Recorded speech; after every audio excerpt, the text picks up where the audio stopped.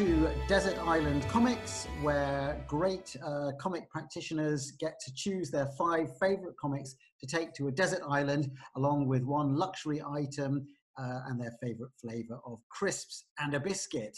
Now, today, one of, if not the most celebrated artists ever to emerge from the UK, the winner of countless awards and the only Briton, I think I'm right in saying, to be inducted into the Harvey Awards Hall of Fame. He's worked with writers like Mark Millar, Stan Lee, Frank Miller, and of course, Alan Moore, with whom he created Watchmen, about which the poor guy has had to give interviews constantly for the last 34 years. But today, he gets to talk about something else. It is Dave Gibbons, ladies and gentlemen. Welcome, Dave. Thank you very much, Peter. Pleasure to be here and hopefully to talk about something other than Watchmen. Yes, well, we may touch on it briefly, but what is the first comic that you're going to take with you to the desert island? Well, the first comic comes from my very early days of reading British comics, because we were quite lucky in my generation that we got British comics and American comics as well. Amongst them, a series of books under the title War Picture Library. Now, these were digest-sized 64-page comic books, only 2 pictures to a page, that basically told tales of heroism and tales of shame and tales of redemption and tales of great emotional tone. I think the best of them are characterized by really quite a powerful human story, outside of the fact that the characters are blowing up tanks or shooting down Stukas or doing something like that. But it's interesting you should say that. Hang on a second, because isn't the general perception of these War Picture Library stories that they tend to be just sort of Germans as baddies shouting "Gott in Himmel, die Engländer," and the British going "Take that, Jerry"? Are you saying there's something deeper to them? The best of them were much more than that. They were, as I say, tales of redemption and tales with a really rich masculine human aspect to them. And the other thing worth noting is that a lot of the writers had actually served in World War II and were ex-commandos or ex-sailors or ex-pilots. So there was a great feeling of authenticity to them. And as far as I can tell, all the weapons, all the machinery, everything you would expect to be authentic is authentic. But really the attraction of them is the wonderful emotional tone. Now, there have been thousands of issues, but I've chosen one which is called Crash Call, which is about rescue ships, rescue boats in the North Sea, picking up pilots whose planes had crashed in the sea, people whose boats had been blown up under them. And so they would roam from the coast of Scotland up to the coast of Scandinavia, under fire from the Luftwaffe and from the German Navy. But they were there just to pick up survivors of battle. And it's drawn by the very best of the War Picture Library artists, in my view, an Italian called Gino D'Antonio, who had quite a wonderful way of drawing realistic machinery, but drawing very, very evocative characters. And in this particular issue, it's all set at sea. So it's endless vistas of waves and crashing rocks and boats skimming across the water and airplanes attacking, all delineated in the most wonderfully impressionistic way that actually brings the whole thing alive and makes it very much a felt experience. I would also say that not all the characters are heroes. They're all very fallible. The stories are very compassionate. It's people who crumble under the pressures of the situation they find themselves in. People who let their comrades down and have to redeem themselves. So they're not just kind of hero comics. They're really quite deep and sometimes quite troubling kind of human stories. Okay, so you've got Crash Call, and bear in mind, you're going to have to read it over and over again for years to come, you know. Well, you know, I've been reading it over and over again for years past, and I still get something from it. And I still marvel at the draftsmanship and the wonderful depiction of the stormy North Sea. It's quite incredible. Okay, choice number 2. That would be Race for the Moon comics, issue 3, and Race for the Moon. Shall I tell you a little bit about the background? You better tell us what this is, Race for the Moon. Well, I think probably most of the people watching this have heard of an American artist called Jack Kirby, primarily known as a superhero artist. But in between the superhero boom of the 40s and the superhero boom of the 60s onwards, there was a really interesting period of American comics where comics were westerns, romance comics, crime comics, humor comics. And Kirby, being a very practiced and very adaptable artist, also worked on a very, very few science fiction comics. But the particular title that I was interested in was called Race for the Moon. And these stories were all penciled by Jack Kirby, but were actually inked by some other quite illustrious artists, such as Al Williamson, who found great fame and fortune at EC Comics. And these people gave Kirby's very energetic, dynamic style a veneer, a wonderful texture, a wonderful richness that his work didn't always show when it was inked by somebody who was slightly less concerned with the aesthetics of the job. And there's one particular story in Race for the Moon, which the whole thing only ran for 3 issues, and it's called Space Garbage. And it opens with a very striking picture. My memory of this is very briefly of being at school, and the art teacher said to us, "You can draw anything you like today." When you were at school, how old were you when you came across this? Well, I figured it out. I must have been about 9 or 10. I thought I was younger, but I must have been about 9 or 10 years old. And I remember the teacher coming over to me and her saying, "Oh, what's this, David? This looks interesting." And I said, "Oh, please, miss, it's a man who's been manacled to an asteroid and left to die." She said, that's interesting. And what this was my swipe, my recreation of this wonderful splash page by Jack Kirby for a story called Space Garbage, which was indeed a man in a spacesuit manacled to an asteroid. Because these stories were unlike a lot of other science fiction stories that tended to have very clean-cut heroes and very clean-cut spaceships and adventures. These were really rough. They were about bank robbers and prospectors out on the wild frontier of space. And so I was so struck by this image. Fast forward a bit, or quite a lot actually, to about maybe, I don't know, 7 or 8 years ago when I was considerably older. And I found out that Titan Books were reprinting all this Jack Kirby science fiction stuff. So I asked their owner, Nick Landau, who I know very well, "Can I write the introduction to this collection?" And he said, "Sure." And when they printed the book, the editor phoned me up and said, "Oh, Dave, you do know that now that we've scanned and printed this artwork, the original artwork isn't going to be put up on auction if you're interested in buying it." And I thought, I've got to have it. I've got to have that original piece of artwork. And mine was the successful bid. So I now have the original artwork as penciled by Jack Kirby and inked by Al Williamson hanging on the wall of my studio. You've got to show So if you like, I will pick up this machinery and I will go over to that and you can have a look at it hanging on my wall. We'll risk losing the connection for that. Okay, here we go. Hold tight, everybody. Hope this doesn't make you feel too nauseous. Hopefully you can see it. That's gorgeous. And I should also point out that I got the whole job, not just that splash page, but I've got the other 4 pages of the story as well. And I regularly get it out of the drawer and feast my eyes on it because it's exceptional. Can you give us an idea of how much you paid for it?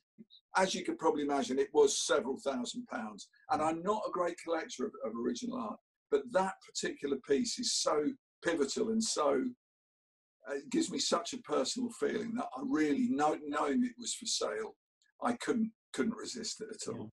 I'm just very interested in the fact that this image in particular of the astronaut manacled to the asteroid was the image that attracted you. And you just said before that it was something about the realness of it, that it wasn't all like sort of smart, beautiful machines and things. You've referred to this idea of authenticity, you know, in both of your choices so far. So I just think it's very interesting from the perspective of, you know, because there are, let's face it, there are artists and comic creators out there for whom authenticity is couldn't be further away from what they're trying to achieve. No, but I mean, if I was to choose which direction I preferred, I actually don't like what you might call photorealistic artwork. I don't like artwork that's clearly being drawn from photographs quite clearly, or artwork that's rendered so much that it actually just slows you down and you have to stop and look around. To me, some of the most effective comic book artists are the ones who can distill reality in a very telling and economical way. Like Kirby, for instance. I mean, Kirby had a long career. Towards the end of his career, things were stylized to the point that I think they might actually put some people off. But there was a sweet spot for Kirby, as there is for many artists, where his stylized version of reality was actually more compelling than reality itself, you know? For me, the master of that style was actually the original Harvey Kurtzman. Harvey Kurtzman. Yeah. When I look at his EC work, especially his war picture, his war stories, they stand apart from the art of everybody else who was working at the time, because they managed to be somehow cartoony at the same time as totally believable and driving you through the story. You know, he's quite happy to draw, you know, somebody's limbs in a way that limbs could never be, like completely sort of curved arms or something. Yes. In the interest of conveying an impression and telling a story. I was lucky enough to work with Harvey Kurtzman on one single job, and he was a really hard taskmaster. What was the book? It's called Harvey Kurtzman's Strange Adventures, and it was essentially mad comic. So I did a character called the Super Surfer, who was a very thinly disguised version of the Silver Surfer. And it was such a joy to do because there was such energy in his layouts and in the way that he set everything up.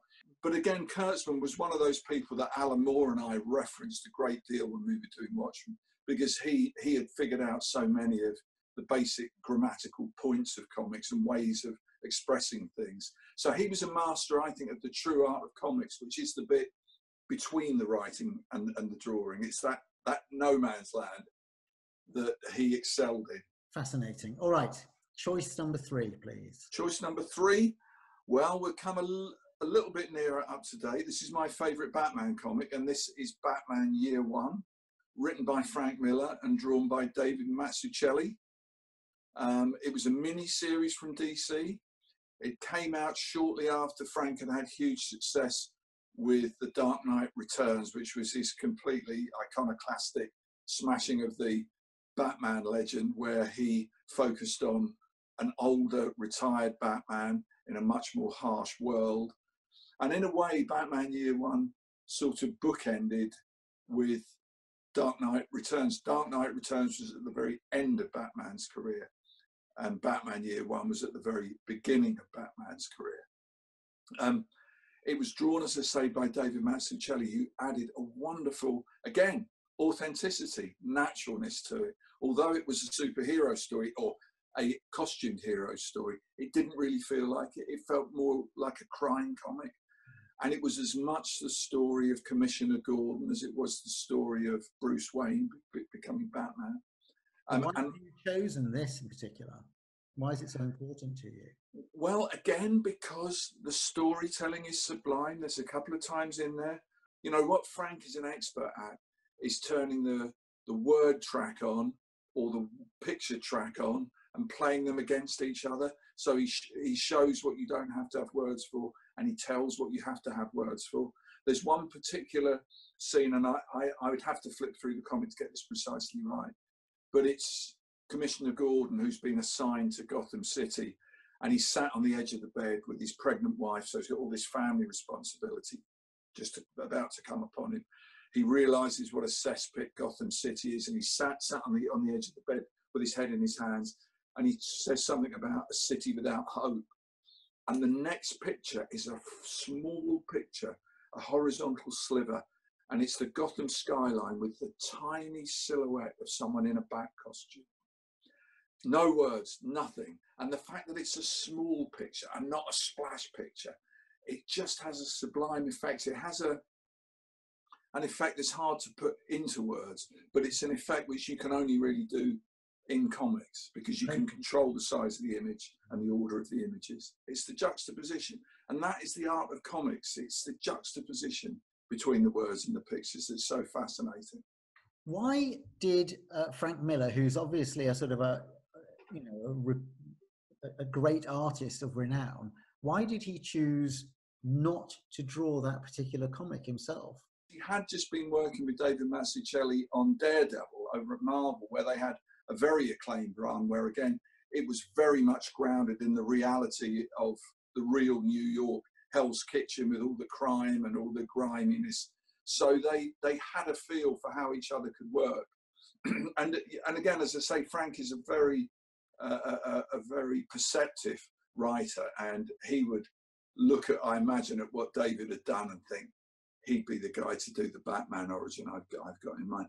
And of course, it's also worth noting that that Batman Year One has now effectively become canon. It is what Christopher Nolan's Batman movies were. It's that same story. It's Bruce Wayne going from just a rich guy to becoming a creature of the night.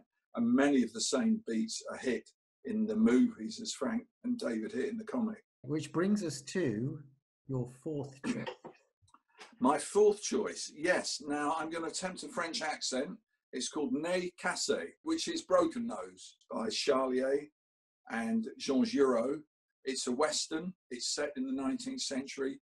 It's about a cavalry officer called Blueberry and his adventures across the Wild West of America. But I've particularly chosen this one because of Jean Giraud. Now, Jean Giraud does these wonderfully convincing, again, authentic Western stories. But he had an alter ego, a secret identity, which was Mobius. And Mobius, the Mobius side of Jean Giraud's personality, drew these wonderfully imaginative, hallucinatory, dreamlike, larger than life, poetic stories of strange worlds, strange people, strange aesthetics, at the same time as he was doing the very realistic, very gritty Blueberry stories. Now, I couldn't really choose between those artists, and it is the same guy, so I've chosen Broken Nose because of all the books that he's done. It's the one that comes closest to integrating his Mobius personality with his Jean Giraud personality, in that it's got all the authenticity of the Blueberry stories, and it's set in a very convincing Wild West, but it's drawn with the kind of linear style and the attention to detail and the hyper focus that his Mobius stuff has got. So by choosing that, I've got a really good cowboy story. I've got some absolutely wonderfully convincing Western art, and I've also got the wonderfully detailed visionary art of Mobius. And did you ever meet the great man? You sound like you've met virtually everybody in comics. One particular evening I can recall was at a convention in London where Dark Horse Comics took a whole lot of us out to dinner. And I found myself sitting next to Jean Giraud. And we were in one of these sort of rather kind of modern restaurants where you had a paper tablecloth and they had wax crayons in a glass in the middle of it. I don't know whether there'd just been a kid's birthday party up there or something. Anyway, so Giraud had his sketchbook with him, his little pocket sketchbook. And he said, "Oh, we should do something together." I said, "That would be great." So I thought he was going to draw something for me to add to or to finish off. But what he did was he got one of these wax crayons and held it in the flame of the candle on the table and dribbled it onto a page in his notebook, and then passed the notebook to me with a pen and said, "Finish it off." So I added some little bits and rubbish to this gestural thing he'd done, and then it was my turn to get a wax crayon and do that, and of course he finished it off absolutely wonderfully. So it was great to spend some time with him and to do such an interesting artistic experiment. Something that seems to interest him time and again is the pursuit of being able to write a story without any preparation, be able to draw a story without any preparation of any kind, and trusting himself as an artist to just allow the story to go wherever it wants to go. Something I'm not aware of anybody else doing. No, it's almost like the words and the pictures truly do become one, that he's thinking and expressing himself simultaneously, not writing a script and then drawing it, or drawing something and then having to add words to it. Another heartening thing that actually that happened to me with Jean Giraud was, I remember going to the exhibition in Lucca. They have a huge comics festival there, and he was a featured artist, and they had a lot of his original artwork on view, kind of on glass top desks, so you could lean on it and look at the artwork very closely. And of course, his work in print always looks immaculate. But one of these pages, he'd drawn this wonderful sort of castle and woods and characters flying through the air and everything. And it was all reflected in a lake, but he changed his mind. He'd drawn everything in reflection in the lake, but then he got some whiteout paint and painted over all those reflections. And it was still a lovely, lovely drawing, but I thought, yes, Mobius makes mistakes, which really, in my mind, elevated him even more. That he wasn't a god, that he could still take a wrong step and I would just get rid of it and move on. So yeah, I mean, a tremendously inspirational character, and I think Mobius is at that very top level of world-class comic artists. As indeed may well be your final choice. My fifth book is The Ultimates, which was a Marvel comic series written by Mark Millar and drawn by Brian Hitch. Hitch's work is the first thing that strikes you, because he's got this wonderfully sort of cinematic, widescreen, spectacular style. It's as if you're watching or you're looking at a drawn version of a Marvel movie, which is interesting because in fact that is so, but it's the other way around. It's the look of the Ultimates that the Marvel Universe movies have very much been built on. Stop me if I'm wrong, but even the look of some of the characters that they kind of reinvented, like for example the appearance of Nick Fury, didn't they, for the Ultimate? Yes. And he actually looks almost exactly like Samuel L. Jackson, years before Samuel L. Jackson never took on the role. Well, of course it is Samuel L. Jackson, because I think, and knowing them a little bit, I could almost say I know that Mark and Brian wanted to do something with the kind of traditional Nick Fury. Thought, wouldn't it be great if he was a cool dude like Samuel L. Jackson? So Brian actually used reference, as I understand it, of Samuel L. Jackson as his model for Nick Fury. Oh my God. And of course, and then it was so Samuel L. Jackson. He actually became Samuel L. Jackson. Samuel L. Jackson is a huge comic book fan. He's been in so many comic book and science fiction movies that he, of course, was just flattered rather than offended that they used his likeness. Thank you. But the whole way that they reimagined superheroes as kind of secret agents or scientifically gifted people, you know, meant that it became a much more believable universe than the traditional Marvel universe. And, you know, when you look at a Marvel movie, you're really looking at what Mark and Brian did with the Ultimates. Not only is the artwork spectacular, but Mark's stories are brilliant as well. They almost read like movies. Mark is the master of the moment, of the telling picture. You know, there's the one where this alien expects Captain America to surrender, and Captain America points at the A on his helmet and says, "What do you think this stands for? France?" Which, you know, is a kind of slightly xenophobic thing to say, but it's the perfect Captain America thing to say. It's a perfect marriage of a wonderful image and a telling word balloon. So I just find it a wonderfully satisfying thing. And because it is about 1,500 pages, it's going to take me weeks to get through it. So it's a really good choice for the desert island. By the way, it didn't escape my notice that once again, when you were talking about the Ultimates, you said that the thing that appealed to you about it was the fact that it had authenticity. Yes. So this is clearly a golden thread running through your life, and something that is great interest and concern to you. Yes, and it's authentic. Yes, authenticity is important. And I've always found that same when I've drawn a script that somebody has written for me to draw, that there has to be something about it that makes me think that they paid attention to the real world, that they haven't just sloughed it off as, oh, it's a superhero comic or it's a science fiction thing. It's just, we'll just write the usual explosive garbage, you know. It always inspires me as an artist when I'm working with a writer who's clearly, you know, tried to make it believable and has tried to make the human emotions and actions authentic. Okay, and that now brings us to, well, the final bits of business for your trip to the Right. desert island. You're entitled to take one luxury item. What is that going to be? Because hardly a day has gone by in my life when I haven't had a pen in my hands or haven't had a brush or a pencil or typed on a keyboard. And that's meant I've needed paper. So I think that really what I would take is a big stack of paper. It just has to be typing paper. Doesn't have to be anything fancy.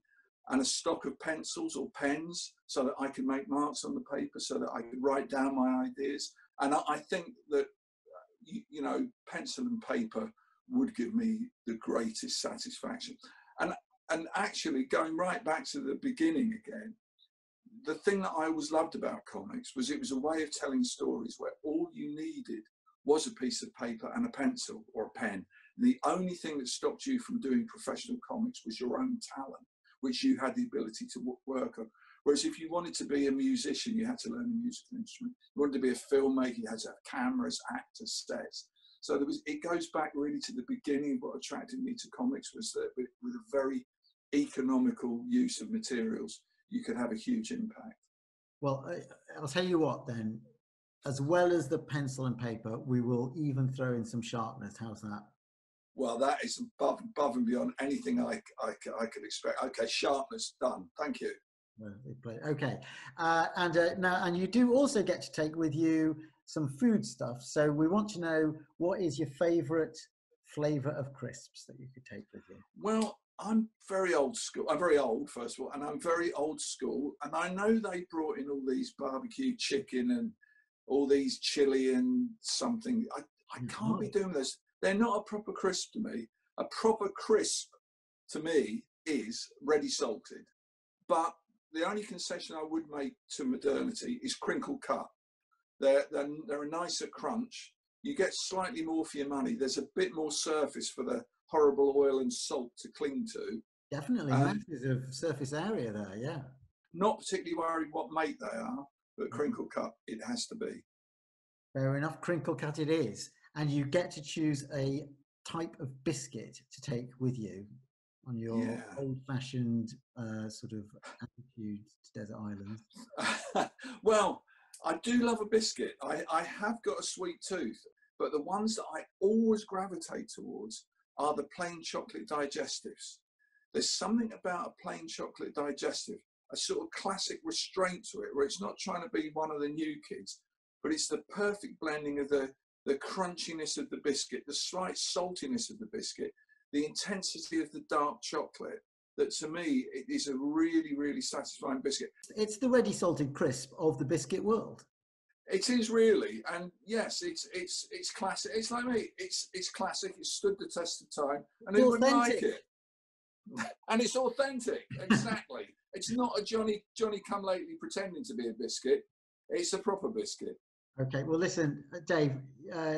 I'm incredibly grateful you've been so open during this interview. In fact, you've been completely authentic. Thank you very much. Well, thank you for the authentic questions, even if your backdrop certainly is not authentic. Don't tell them that. Although they probably guessed from the fact that my shoulder keeps disappearing anyway. We've had some technical issues with it, haven't we? Yeah. Okay, well, listen, that's all for now. So thank you very much indeed. And if I could just turn to our virtual audience and say, could you please show your appreciation one more time for Mr. Dave Gibbons? Thank you very much. It's a pleasure to be here. Thanks, Peter. Thank you. Cheers. And goodbye.